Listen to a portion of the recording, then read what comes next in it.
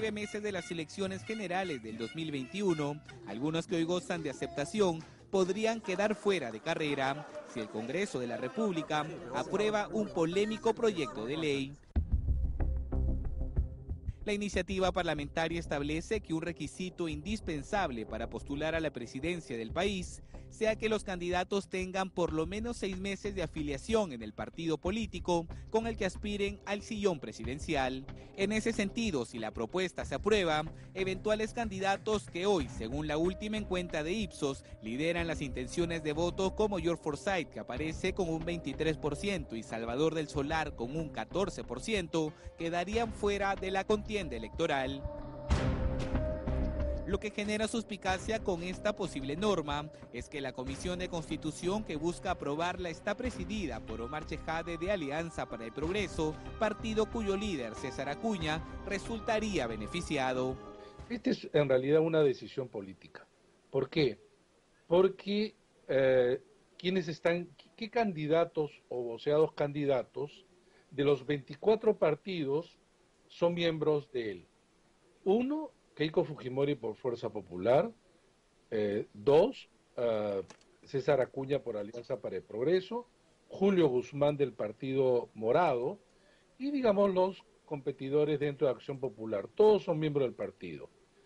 Después del resto de partidos, algunos podrán tener algún miembro como candidato, pero la gran mayoría no. Si bien Fernando Tuesta, miembro de la Comisión de Alto Nivel para la Reforma Política, recomendó en su momento que los candidatos tengan por lo menos 6 meses de afiliación partidaria, explicó por qué en este momento no debería aprobarse.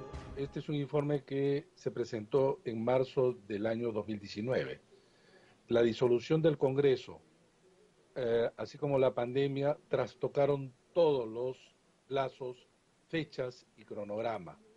En tal sentido, con esta propuesta, si es que se logra aprobar, ya no podría ingresar ningún candidato que no esté ya inscrito en un partido. En un breve recorrido por las calles de la ciudad, recogimos opiniones de algunos ciudadanos quienes se mostraron en contra de la aprobación de la norma. El tema tendría que sacar pues una ley de que tendrían que participar todos, ¿no?